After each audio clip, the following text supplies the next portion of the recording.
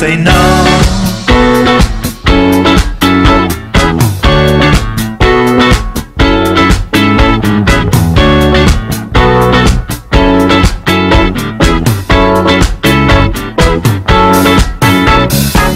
People in Northern Europe since medieval times, we found it hard to deal with when our dreams come true.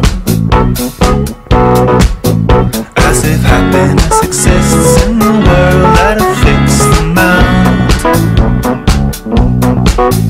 And if you feel up, somebody somewhere else feels